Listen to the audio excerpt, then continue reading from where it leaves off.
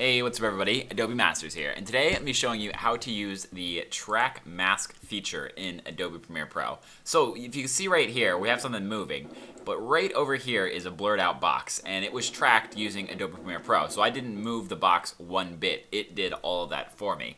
And so that's kind of what we're going to be talking about, is how to use the mask track feature. And then in the next tutorial, I'm going to show you a really practical use, which is going to be how to blur a face with it. So let's just get started with this. Basically all I'm going to do is I'm just going to delete the mask path right here, all of the keyframes, and you'll see that we have this box that I created. So I went into camera blur. Let's start from the top. If I go over here and I go to camera blur, we can use really any blur. We can go to, let's directional blur. That sounds fun. We'll drop that on here.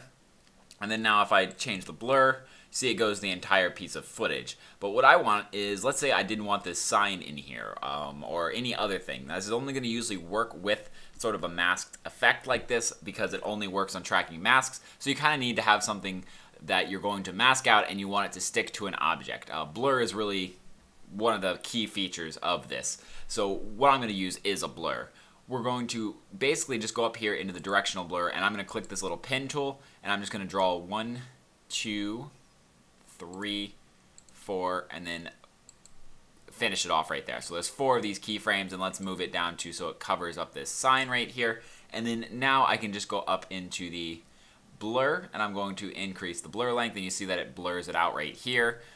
And now it's unreadable. So if it was like McDonald's or something and we didn't want it to be displayed in our production, we can do something like this. But now if we move forward, it's just completely off. So we have a couple of techniques, I guess, that we can use. We can click the play button right here, and it's going to mask forward every single frame. So if you see, if I start right here, it just starts tracking the frames. Now you can do this and hopefully it'll work. You can see though it gets a little bit sloppy right here. So if we move over here, you see that it kind of fell off right there.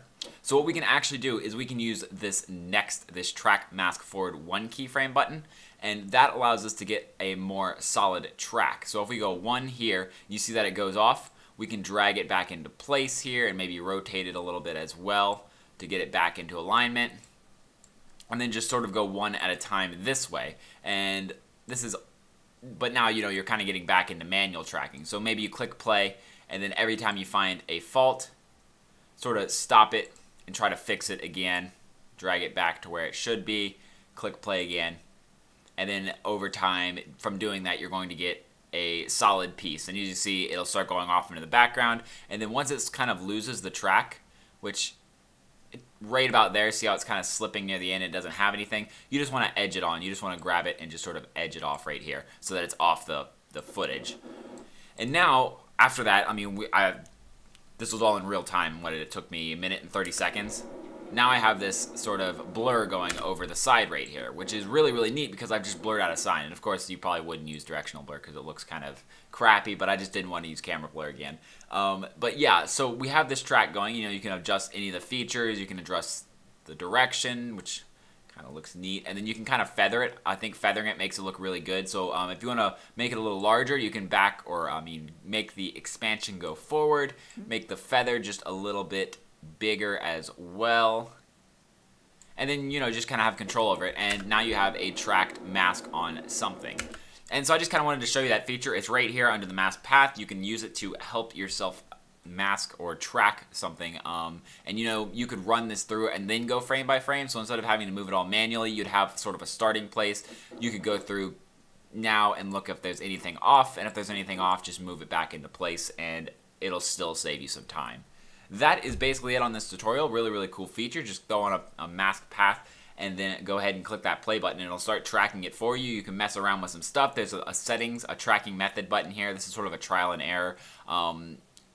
Just try them out. If one of them doesn't work, go to the next one and see if that one does work.